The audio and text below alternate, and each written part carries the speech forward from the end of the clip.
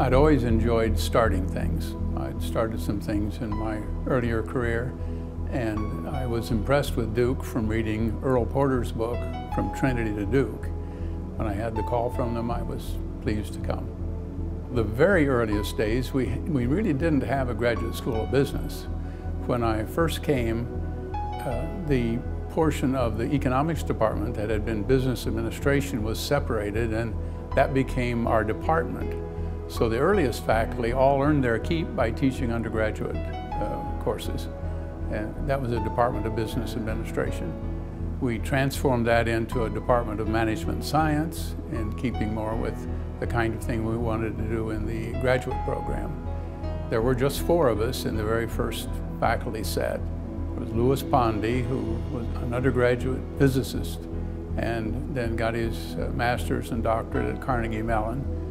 Helmy Balig, who came with me from University of Illinois, and he had graduated at Berkeley, and Tom Keller, who was already at Duke. We taught undergraduates for about 3 years, I guess, before we actually got trustee approval, curriculum approval, and all of that to admit the first students to the MBA program. There was a small group of students, so it was a very intimate, close-knit group of people.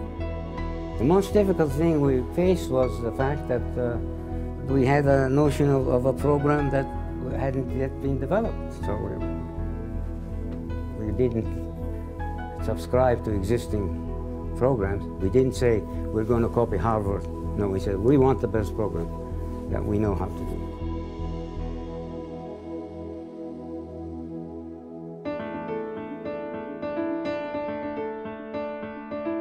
Since there were only 4 of us in the very beginning, it was essential that we bring in very good faculty. And that's when we brought in Rich Burton and Danny Lawhan, John Forsyth, Jim Vanderweedy. Those people came in and really made the difference on the quality of faculty, because we were expanding and we needed good people. When he first came here, he clearly had several goals to which he devoted his energy. Recruiting of faculty, and he had to have that faculty core. And secondly was to get on a path to get truly bright students. Lou was just like sort of the status quo, and he wanted a different business school from the beginning. And he could get quite excited about talking, and not about what is, but what could be, and how that we could move ahead. We had a different curriculum from any other, much more of an emphasis on reasoning, on mathematical modeling, on quantitative analysis. Duke University indicated they did not want to try to just be another business school. There were too many out there. We were new to the game. So to make an impact and have a value-added business school, we had to find an innovative approach, something different, something unique that would set Duke apart from the other schools that were already there with a long history. I taught the first finance class that was ever taught in the MBA program, and there was no model to go by. I had to design a new finance course and a set of electives in finance. So there was a lot of time preparing in that regard for those courses. Well, what we were trying to accomplish was to create a program that was integrated and efficient. That, for example, if something was taught in Course A, then it would be taught in Course B only if it was necessary to be taught under those conditions of Course B. Otherwise, everything that everybody used would be collected and taught together in one course. Everybody did what needed to be done and shared in the burden. And those of us who were administrators in the program all taught a full load because we wanted to. That was the attitude. People wanted to make the program work. You didn't know exactly what you were going to be asked to do, all the way from student admissions to graduation to policy to teaching new courses. And so it was quite an exciting time, because there was very little set in place. And so the whole challenge was to make it work and see if we couldn't do better from year to year. We were right next to the Allen building and the same building that the economics department was in. So we also interacted very extensively with the faculty in the economics department. They were given offices, a few of them in the basement, and very poor ventilation, very little natural light. I didn't have one complaint from a faculty member about the quarters we had. They just worked hard on getting the job done. I admire his courage. It's very, very difficult to start a new business school from scratch. There were other programs around the country and even in North Carolina, 10 miles down the road, that were already developed, had faculty, had students. It's a very difficult task to do all of that from the beginning.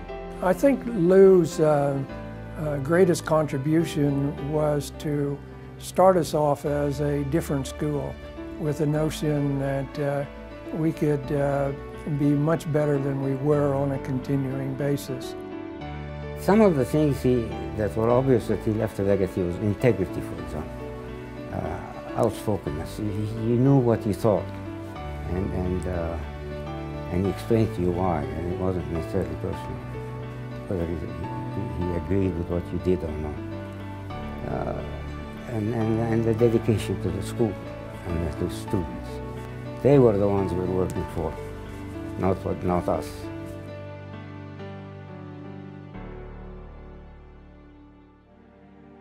He had a good opportunity at Columbia. He had an opportunity to head the business school there as dean. For us, it was a decision of whether we should look internally for a dean in that transition, or should we look externally? And we chose to go with Dan Lawhon. It was pretty unanimous at that time because he was well admired by the faculty and he knew what the philosophy of the program was. I basically took it because I knew that we had to continue the momentum, and I, in fact, told the administration I would keep it up to 3 years. As long as we could make the achievement and accomplishments that I was after in those 3 years. If I did it in a month, I would leave after a month. It took us a year. And it was a great transition year for Duke in lots of ways, and certainly for the business school because of what Dan accomplished during that year. I think the main thing that he'll be remembered for during that year's deanship was his recruiting of outstanding faculty. The results of his efforts paid off in Cal Cohen, who is now retired, and Ari Lewin, who is still active in the school, and Wes McGott, who's now deceased, but who was a very popular associate dean here. Those three individuals were recruited during Dan's year as dean, so that's clearly a major focus that he had, and it was obviously successful. The first executive development program grew out of some research that Danny Lawhon and John Forsythe did. They had worked with one of the major banks, and so they had a banking executive development program. And from there it grew and grew. I've seen him as, of course, working with executives in executive education. And there he really is demanding of himself, extremely demanding, in this constant search for excellence, or pursuit of excellence. Dan never gives 100%. He gives 110% at all times. It's almost surprising and amazing to me that we've come so far, given how meager the start was when we first launched the business school.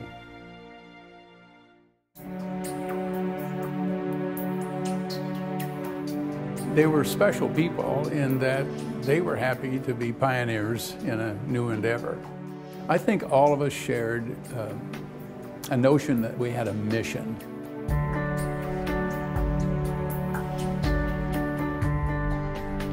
It's like a family. It's been a place that has always strived. No matter how good we get, I think there's always a passion to get better. The program the school had, even today, can be traced to the one we started with. We all felt that we were on the ground floor of a very exciting development. It was incredibly exciting for me to have the opportunity to start a new school.